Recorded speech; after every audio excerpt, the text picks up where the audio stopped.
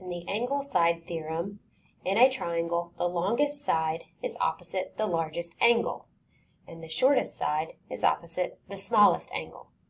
For example, on this first one, we're looking at angle measures. Remember that the three angles of a triangle add up to 180.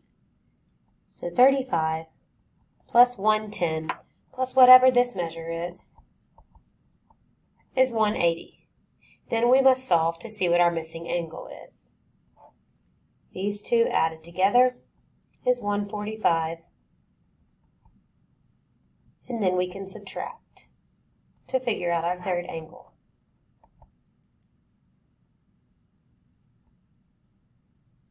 So our third angle is 35.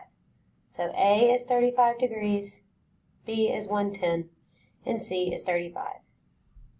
Since this is the largest angle, the line that is across from that is the longest line. This is kind of easy to see, so let's look at another one. On this one, we're just looking at side lengths.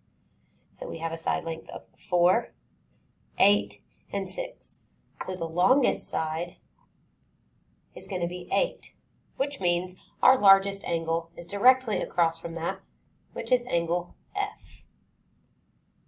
And for our last one, on this one, our largest sides are both 8, which would make angle Y and angle Z both our largest angles.